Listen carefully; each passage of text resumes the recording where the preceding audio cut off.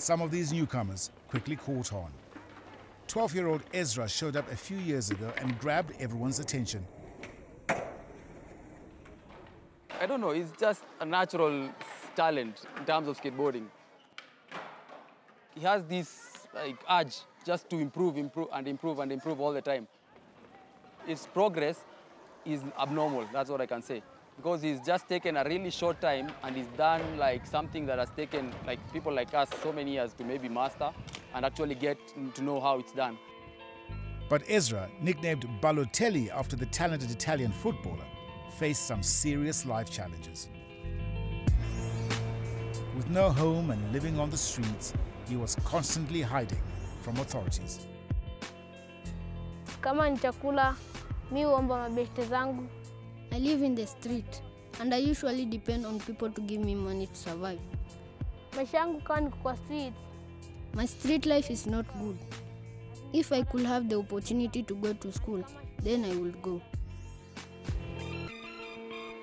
So we're here at Aga Khan parking lot. This is where we usually skate. Ezra slept at the foot of a sewage ditch along with the other young street kids.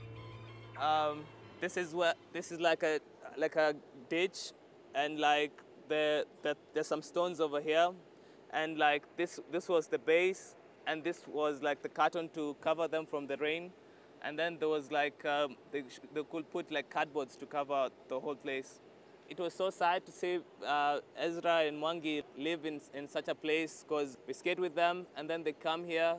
Here is so unsafe and so cold for them, and it was so sad seeing them in such a state. George and his skateboarding crew pulled together to raise funds to help get Ezra and his friend Mwangi off the streets. But the thing which has made me feel more psyched about skateboarding in Kenya is that the kids page has had more support. Through an Instagram account, they documented every fundraising success.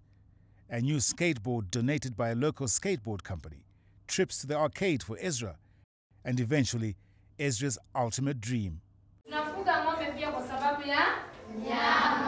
School fees.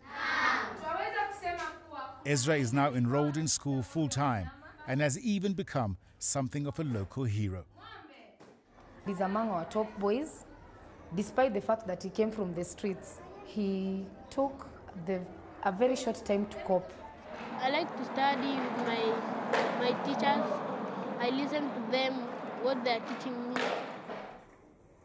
Even at this school, a skateboarder is the coolest kid on campus. They always be happy when they see me skating at the school. They cheer for me. They always think that I'll go far in skateboarding.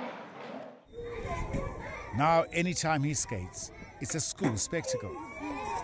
In fact, he amazed everybody, even the neighboring school. We have schools around here. We found that pupils just climbed those walls to see him. And he made us very proud, very proud.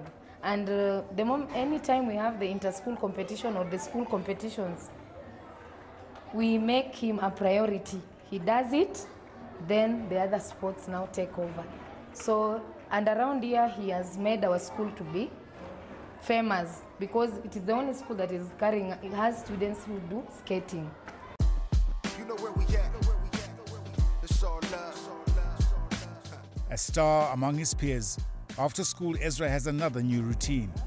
Skateboard in hand, he and Mwangi walk together through the streets of Nairobi's Kangemi neighborhood to their new home and new family. You coming up and just taking street kids, strangers you don't know, into your own house and dedicating your time to take care of them. That's I think not even maturity. That's more than maturity for me. It's something I don't know even how to explain it. It's spectacular for me. You know, he's in college, he's studying and he's not working.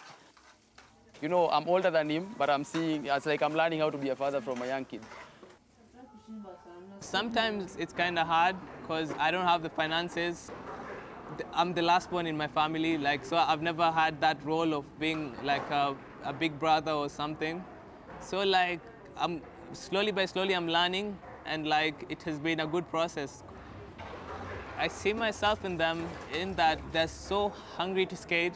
Even after school, they tell me, George, before I start doing my homework, let's watch a skate video.